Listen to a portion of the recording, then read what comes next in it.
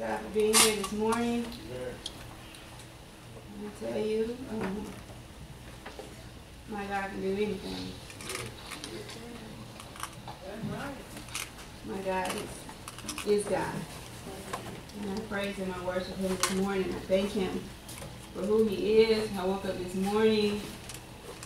I was just planning to stay at home. I just didn't know how I was going to make it. I was just dragging. And then I sat on the sofa and I put my head in my lap and I was talking to the Lord and asking Him to help me. And I just was sitting there. And He said one word to me. He said, "Aholabah." And I was like, I read that before, somewhere in the Bible. I said, "Marty, can you look that up?" And so I read about Aholabah, and I was just laying there, and I was like, well, Lord, I'm too sick to preach. I don't feel good. And I was like, oh, wait, I do feel better than where I was feeling.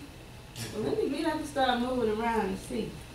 And all the sickness I had just kind of went away. And word just began to form in my spirit. And so I stand before you today because I serve the true living God. And He has a word for us today. So if you will, agree with me in a word of prayer. Our Father and our God, we come before you in Jesus' name, and we thank you that you are God. We thank you for your love for us. Lord, we thank you that we see you through the Bible and history and even in our lives pleading with us, Lord. And we thank you for your mercy and for your grace. Yes, Father, we ask that your Holy Spirit would abide in this place today.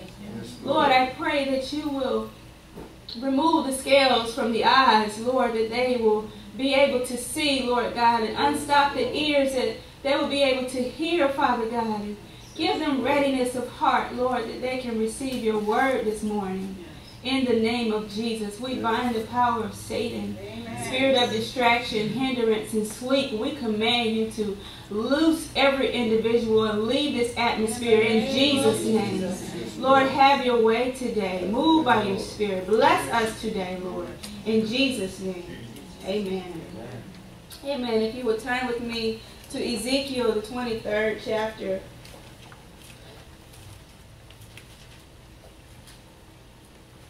And we're going to read verses 1 through 3, and then we'll drop down to verse 36. It says, "The word of the Lord came again unto me, saying, Son of man, there were two women, the daughters of one mother, and they committed whoredoms in Egypt. They committed whoredoms in their youth. They were their breasts pressed, and there they bruised the teats of their virginity. And the names of them were Aholah, the elder, and Aholabah, her sister. And they were mine, and they bare sons and daughters. Thus were their names: Samaria is Aholah, and Jerusalem Aholabah. And Aholah played the harlot when she was mine, and she doted her lovers. She doted on her lovers, on the Assyrians, her neighbors." And it goes on to talk about Aholah and Aholabah being styled as women. They were representing cities, one Samaria and one Jerusalem. And first Samaria went away looking at her neighbors, the Assyrians, who did not worship God, who did not know the true and living God, but they were idol worshipers. And they did things that were abominations against God. They did things like sacrificing their children and into the fire, and just the things that they did in their culture was against God. And this is what Samaria did first. And so God was, his anger, his wrath was against the city, Aholah, because of what they had done. And then it goes on to talk about Aholabah, Jerusalem. She did the exact same thing. And you would think that she would look at her sister and say, I'm not going to go down the same path and end up the same fate. But not only did she do the exact same thing, she went after the exact same people, the same Assyrians that caused her sister to sin against God. And so we go down to verse 36. And it says, the Lord said moreover unto me, Son of man, wilt thou judge Aholah and Aholibah? Yea, declare unto them their abominations, that they have committed adultery, and blood is in their hands. And with their idols have they committed adultery, and have also caused their sons, whom they bear unto me, to pass for them through the fire to devour them. Moreover this they have done unto me. They have defiled my sanctuary in the same day, and have profaned my Sabbath. For when they had slain their children to their idols, then they came the same day into my sanctuary to profane it. And lo, thus have they done it in the midst of mine house. So God was looking at them. He said, show them their abominations, what they have done. They went going after these other idol gods, and then the same day they come to the house of the Lord to try to offer sacrifice to him. And he said they're doing this the same day, coming to defile my sanctuary. They had no shame for what they were doing in the life that they were living. Verse 40, he says, and furthermore, that ye have sent for men to come from afar, unto whom a messenger was sent. And lo, they came, from whom thou didst wash thyself, painted thy eyes, and decked thyself with ornaments, and sattest upon a stately bed, and a table prepared before it, whereunto thou hast set mine incense and mine oil. Things are supposed to be offered to the Lord. You doing it for these lovers of yours and these idols of yours. And the voice of a multitude, being at ease, was with her, and with the men of the common sort were brought Sabaeans from the wilderness, which put bracelets upon their hands, and beautiful crowns upon their heads. Then said I unto her that was old in adulteries, will they now commit whoredoms with her, and she with them? Yet they went in unto her, as they go in unto a woman that playeth the harlot. So went they in unto Aholah and unto Aholibah, the lewd women. And the righteous men, they shall judge them after the manner of adulteresses, and after the manner of women that shed blood. Because they are adulteresses, their blood is in their hands. For thus saith the Lord God, I will bring up a company upon them, and will give them to be removed and spoiled. And the company shall stone them with stones, and dispatch them with their swords. And they shall slay their sons and their daughters, and burn up their houses with fire. Thus will I cause lewdness to cease out of the land, that all women might be taught not to do after lewdness, after your lewdness. And they shall recompense your lewdness upon you, and ye shall bear the sins of your idols, and ye shall know that I am the Lord God. Amen. And so the Lord, he caused Ezekiel to see what was going on amongst the people. Right. And he said, show them what they're doing that is not pleasing to me. Let them see the abominations. And the people had gotten so comfortable in the way that they were living that they had no conscience of what was right to do. They went out there committing their whoredoms, and then they'll come the same day and lift holy hands and say, praise the Lord. He is our Father. They profaned the Sabbath. He said, remember the Sabbath day and keep it holy. Right. But they did their own things on the Sabbath day. But yet they still came before the sanctuary of God. The Lord said to me this morning, Aholibah, because the same thing is going on today. He has styled these cities as women and showed how it looks for a woman that is married to go in to those that are not her husband and profane herself and then come back before her husband as if everything is okay. And God is saying it's not okay. I see the filth of your life. I see the idolatry. And he was letting them know, I'm coming back and I'm going to visit you for the evil that you have done. Adultery, by definition, is voluntary sexual relations between a married man or woman with someone that is not their spouse. It is an intentional act You deliberately committed this act. You've thought about it. You contemplated whether you want to do it or not. You wrestled against the pros and the cons. And eventually you gave in and you committed the act of adultery. Well, the parallel is the same way with Jesus Christ. You see, we are married to one.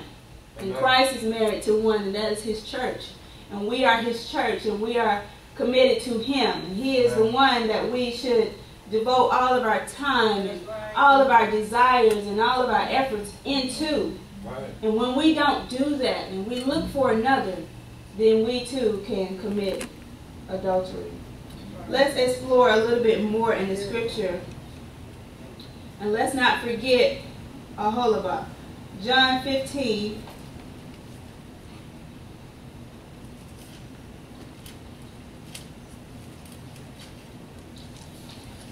Verses 1.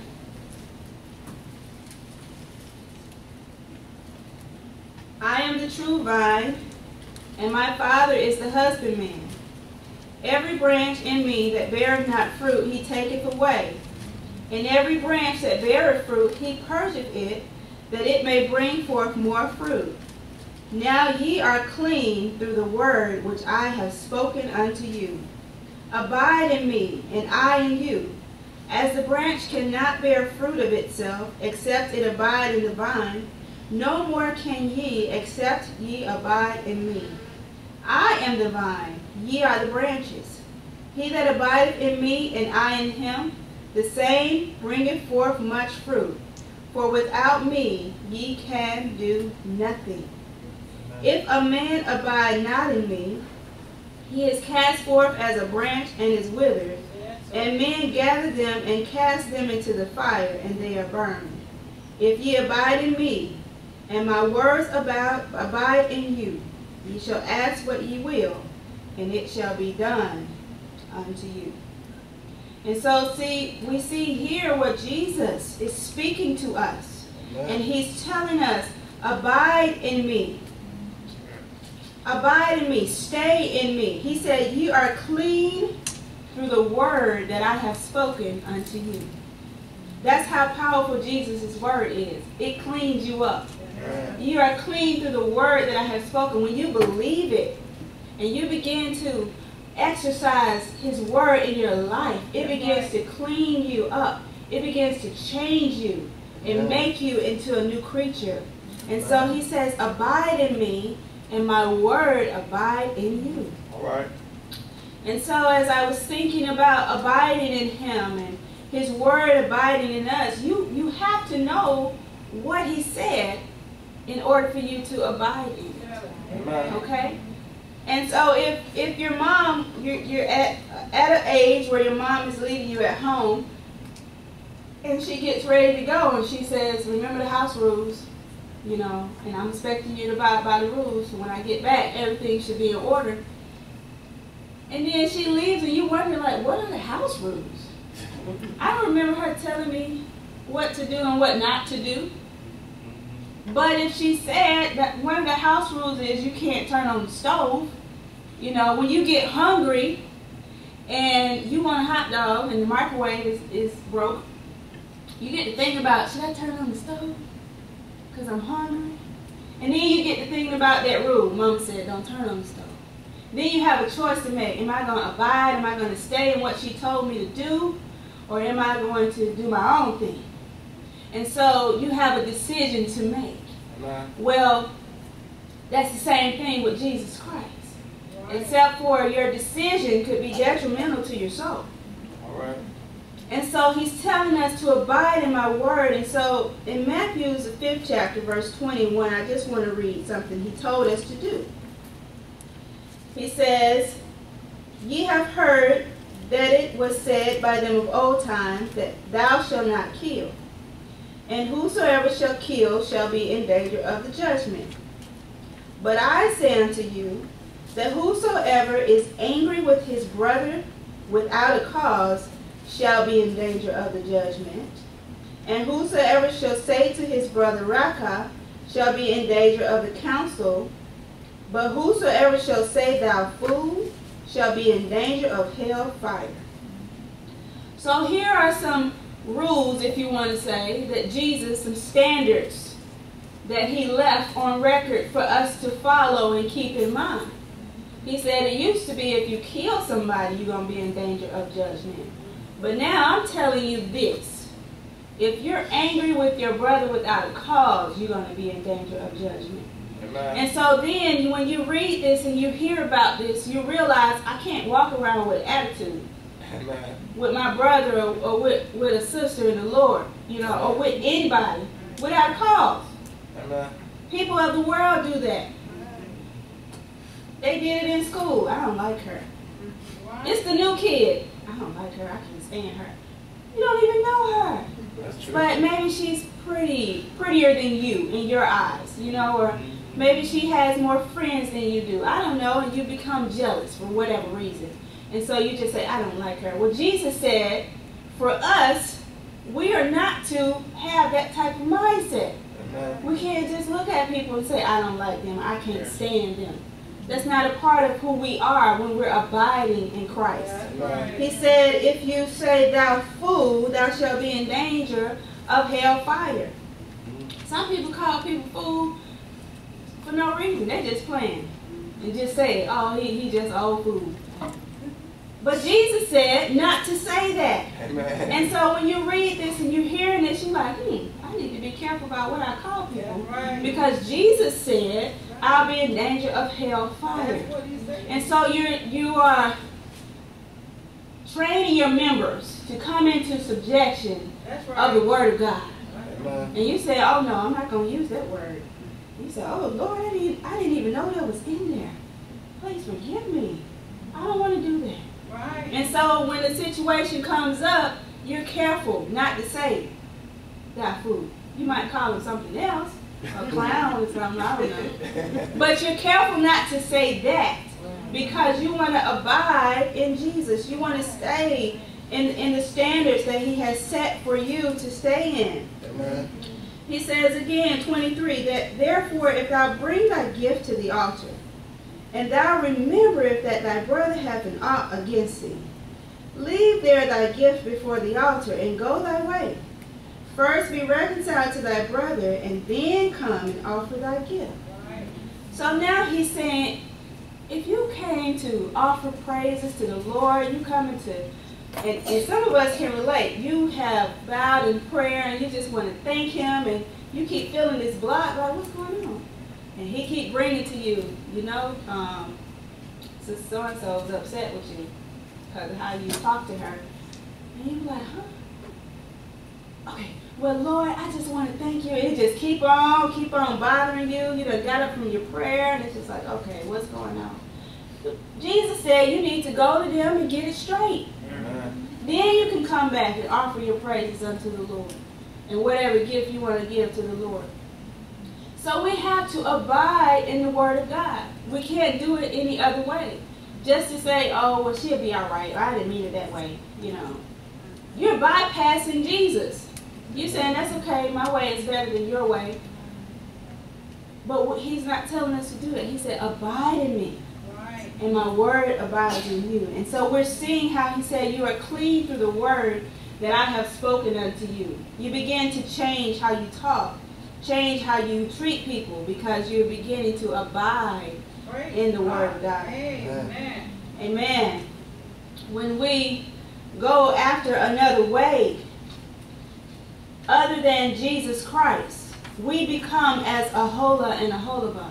Right. We become as adulterers, embracing false doctrine as though it were the truth.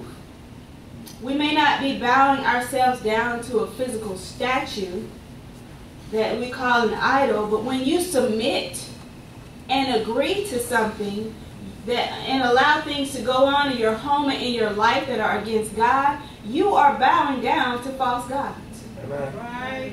You have not submitted yourself to Christ, but you have submitted yourself to something, and it is not of God. Amen. You become as those that commit adultery.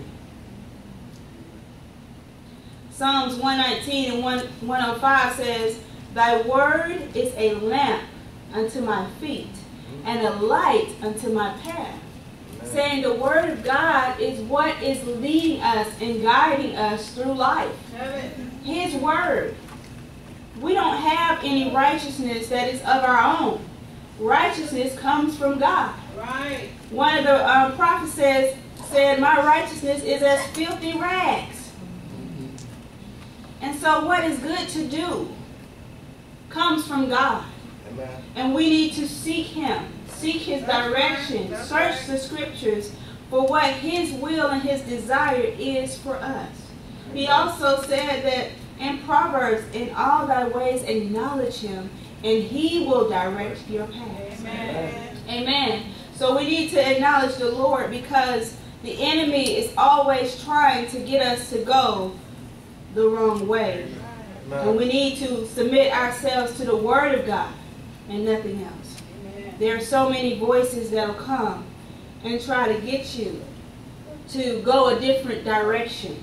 You know, whether you're raising your children, and I don't know why kids that come from a strict household, they grow up and say, I'm not raising my kids like that. But that strict household kept you from getting into a lot of trouble. You know, you didn't run into the pitfalls. Some of your friends are in jail, or they got 3 and 4 baby daddies, and different things went on in their life that didn't happen in your life because of your strict upbringing. Amen. And so the enemy has tricked people to say, well, I'm not raising my kids like that. And so you got to be careful what you yield and submit yourself to. Right. Because it's the enemy. And he's after your sons and your daughters. Amen. And you see, as we were reading, if you want to go back and read about Samaria and Jerusalem, Aholah and Aholibah, you'll find that they caused their sons and daughters that were supposed to be for God to commit idolatry. Amen. And to commit adultery. They caused their children to do things that were abominable against God. When you allow your sons and your daughters to be like the world, when it is clear in the Scripture to love not the world, you are bowing down to these idols. You are not submitting yourself to God. Amen. And His will for your life and the life of your children. When we submit to God, we obey Him. Amen. When we don't obey Him, we begin to play the harlot, All right. going after those things that are not of God. Amen. 1 John 2 and 15. If you have it, you can read it. 1 John 2, 15. Love not the world, neither the things that are in the world. If any man love the world, the love of the Father is not in him. Not in. Amen. That is so clear. Love not the world, neither the things that are in the world.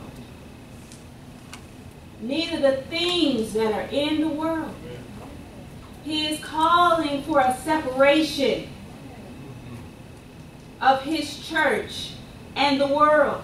Amen.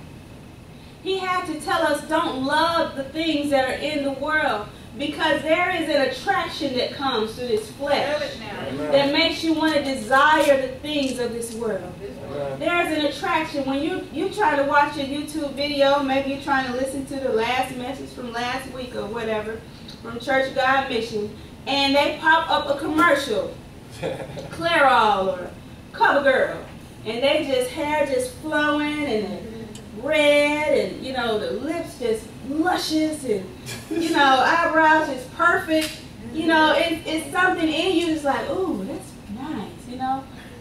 Oh, I wonder if I can get my eyebrows like that. Oh, her skin is so smooth. And after a while, you start Googling how to get clear skin, what's the best makeup, you know. He said, love not the world, neither the things that are in the world.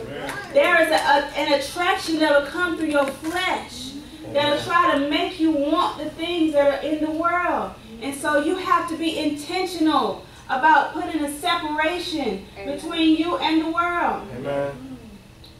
Some things you might feel like, well, it's not sin.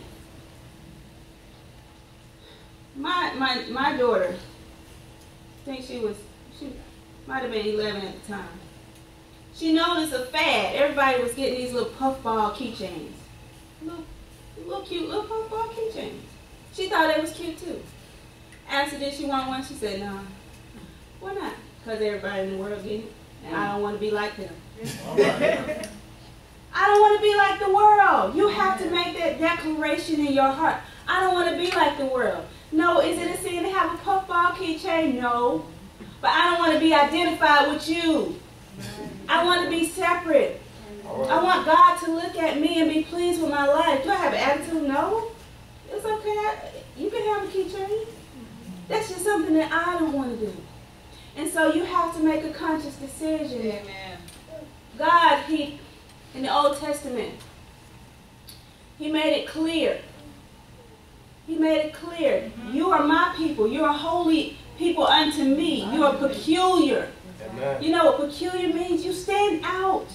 You don't blend in. When people see you, they see a difference in you. And God knew how dark this world was going to be. There are some people that are hurting. Amen. Children going to school can't wait to get to school so they can eat a meal. All right. Can't wait to get to school to escape the abuse from their parents or their step-parents. All right. And they're not caring about no puffball keychain. They're not caring about no Jordans or no hairstyle. All right. They're looking for a light. Amen. Somebody to be a difference that can tell them Jesus loves you. Amen. There is hope beyond your situation. Amen. You can call on God and He can deliver you. He can change your mother. He can change your situation. But if you're too busy blending in, they can't see the light. All right. All right now. You're too busy looking like the world. You look just like them. They don't know who to go to for help. All right. God might be trying to put them on your heart. Go to Justin. Go to Justin. See, you go to school. They homeschool over here. Go to Justin. Justin got some word for you. You need to be a light to where they can say, yeah, Justin is a nice guy. You know, I think I will go talk to him. But if Justin around there being a bully because he's the tallest kid in school, you know, God know he got some truth, but He ain't going to send him your way. Or if He do, they're going to be scared to come to Justin. And so we got to not try to blend in with this world. Amen. Love not the world, neither the things that are in the world. He said, if any man love the world, if you love this world, the love of the Father is not in you. Amen. You got to take it for what it says. If I love this world, then that means the love of God is not in me. Then Lord, help me to get this world out of my heart. I don't want this. Amen. I do have a desire for these things. I see stuff and I just run after it. But Lord, I don't want that. Take that away from me. I want to desire you. Take it out. Amen. He said, you are clean through the word which I have spoken to you. Stay in His word. Abide in Him. Amen. Amen. He'll help you get the world out of your heart. Amen. He says in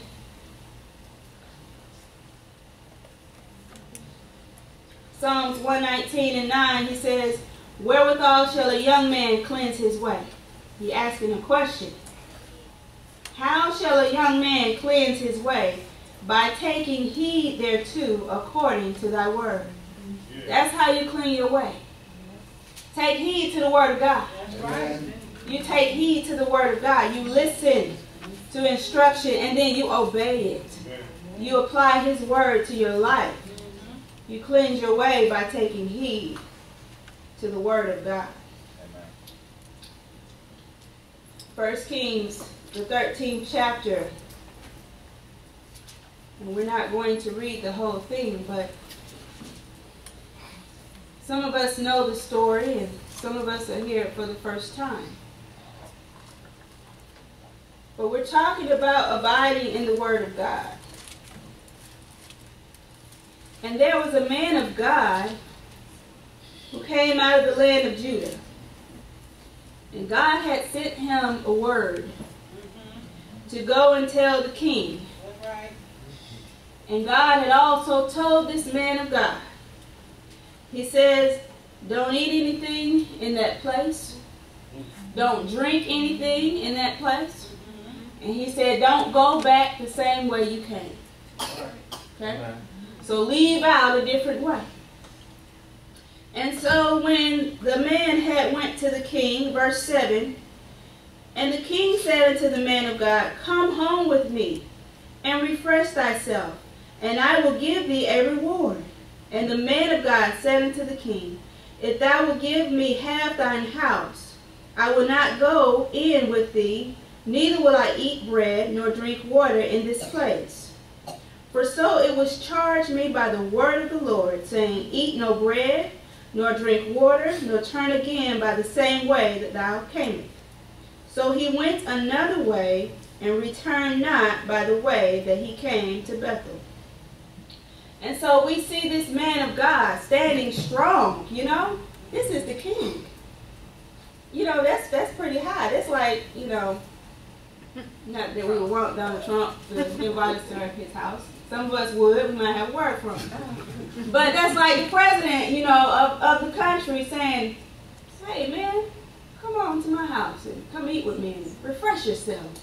And you might feel like, you know, this is a high honor. You know, people going to see me going to the president's house. I'm going to take a couple of selfies and, you know, put it up on Instagram, Facebook. They're going to see me with the president. But this man of God stood his ground because he had a higher calling.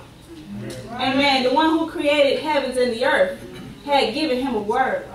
He said, don't eat, don't drink in that place. And so the man of God, he didn't hesitate. He said, no, I got a word from God. And I can't stay here. I'm not going to eat here or drink here. He turned the king down. And then he went out another way. See, we got to stand strong in what the word of God says for us to do. You know, when you sever ties with them old friends, they start coming up with names. I don't know the new name they got nowadays. But they used to call us lame and, you know, you boring. You'll never have fun no more. Oh, you can't do nothing. And so you got to decide, am I going to let these things, you know, pull me back to what God has separated me from?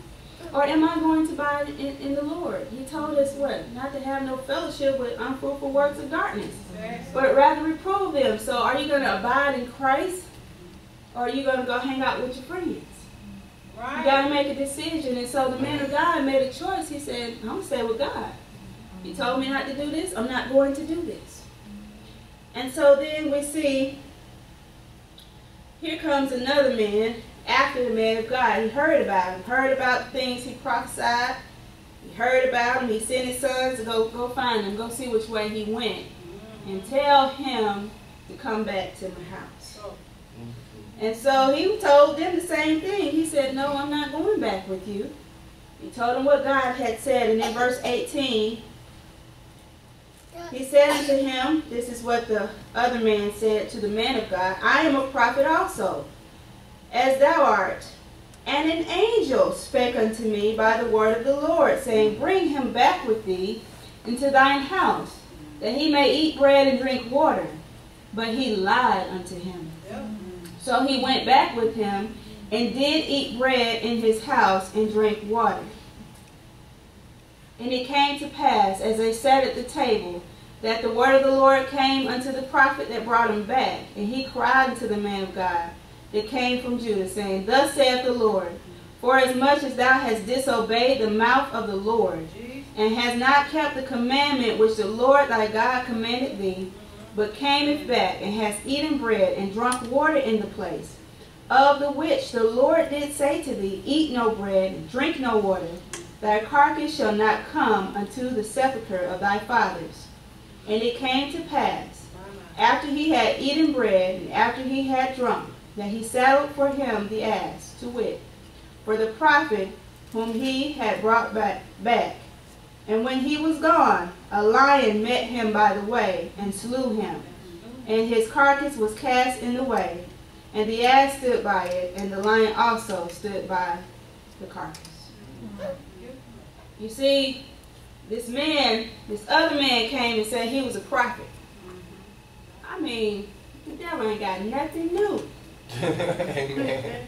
That's true. Has he not sent people to you talking about, I'm prophesying. The Lord told me to tell you. And then you have the choice. Are you going to believe what they say? Or are you going to stick with what the Word of God says? All right. Are you going to believe what's going on around with the false teachers and preachers? They're false because their message is not the same as Christ. So that makes them false. Right. People are afraid to call false preachers false preachers. Amen. And then they'll say, well, I just go there and pick out the good and throw out the bones. That's what you say. Nobody eat bones anyway. The whole message is supposed to be good. And if you can't receive the whole message, then something is not right with that preacher. Amen. Something is false. He is a false preacher. Right. You need to pray for him that he'll get right. I don't know when he innocent and what he knows. It's nothing innocent about leading people to hell. Amen. When the word of God is true and it's clear that a child can understand. Jesus said, except you come as a child, you cannot even enter into the kingdom. And so it's so simple that a child can understand what it means to be saved. And that we can live free from sin. And that we need the Holy Spirit. But if they are false, they're not teaching the same message that Jesus taught. And so this false prophet came to this man of God and said, well, an angel came and told me that it was okay for you to come.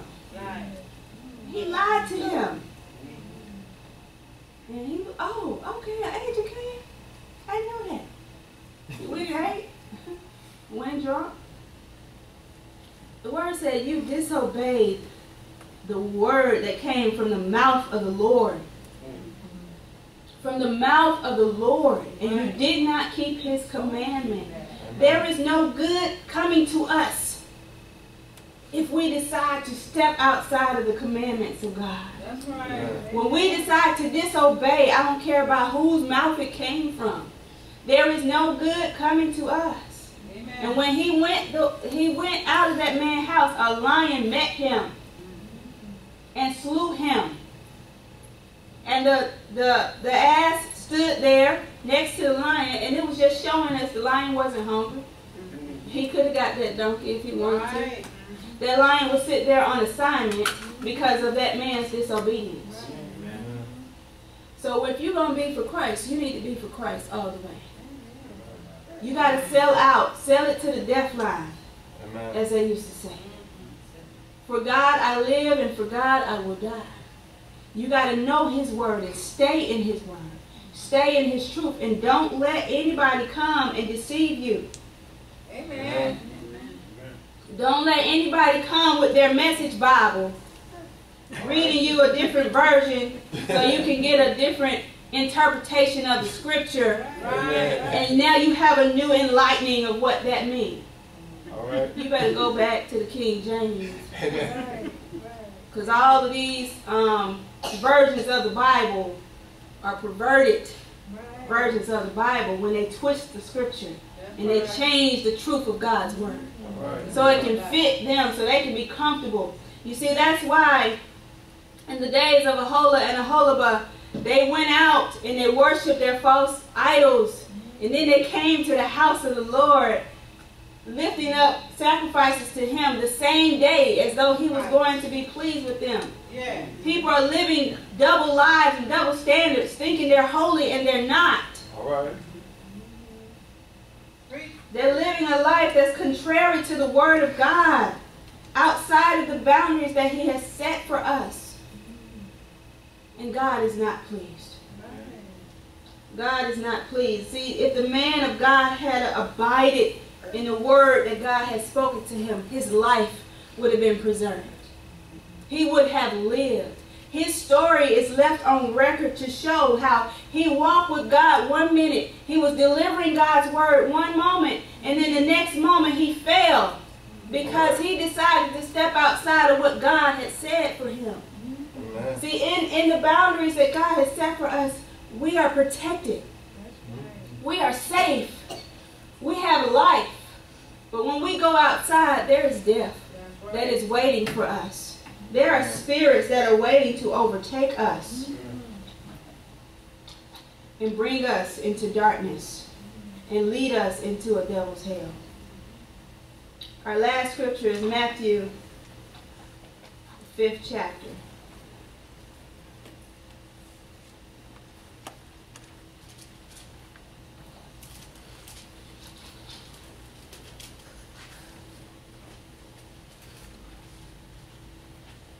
Verses 14.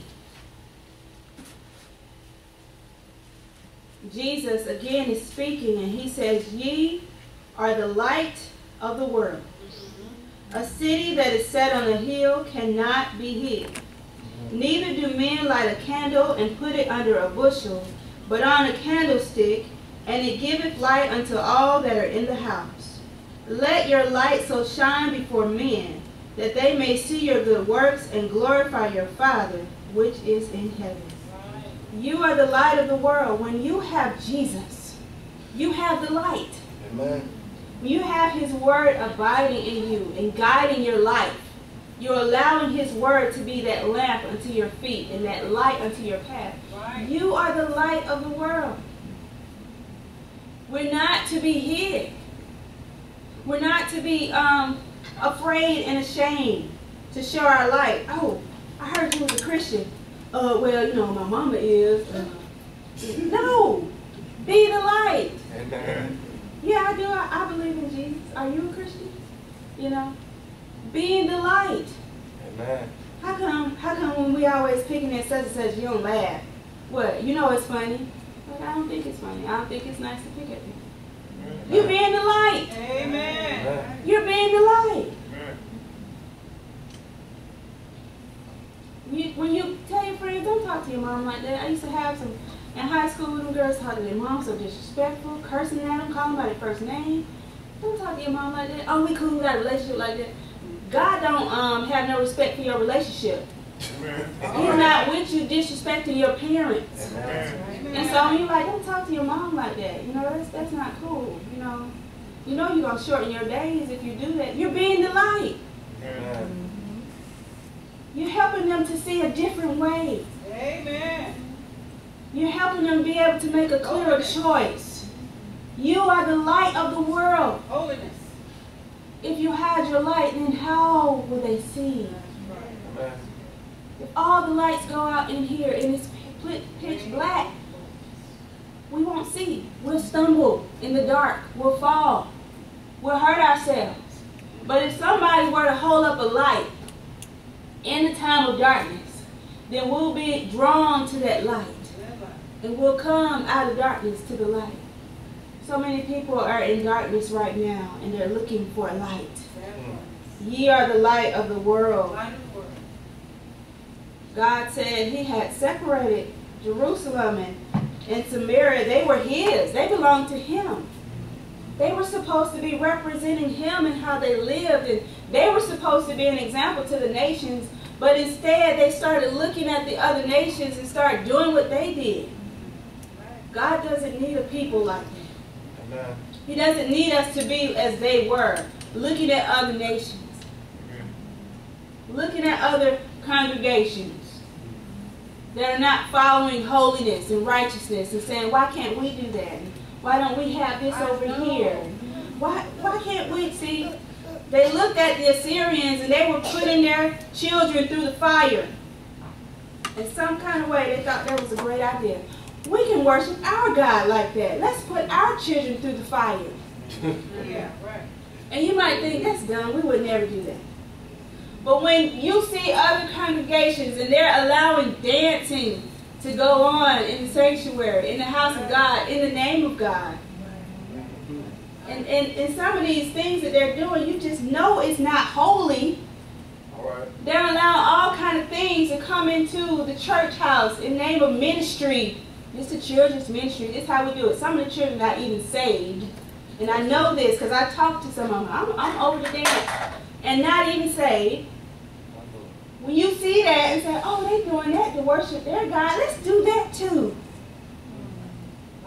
Then you are just like them, passing your children through the fire. Amen. You're causing the wrath of God to come against them. You're sacrificing your own children to idol gods. And God is not pleased. God is not pleased. He said, "You are the light of the world. You are the light of the world. He has chosen us to be the light to this world, to be the light in our generation. We can't shine in Ezekiel's day.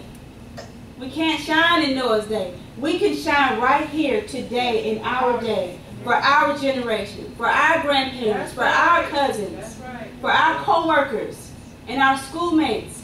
We are the light for their generation to help them to come out of darkness. So he said, we are the light of the world, a city that is set on the hill. We cannot be hid. We have to abide in his word and allow his word to abide in us, that we may continue to have the blessings and the mercies of God on us. Amen. Let us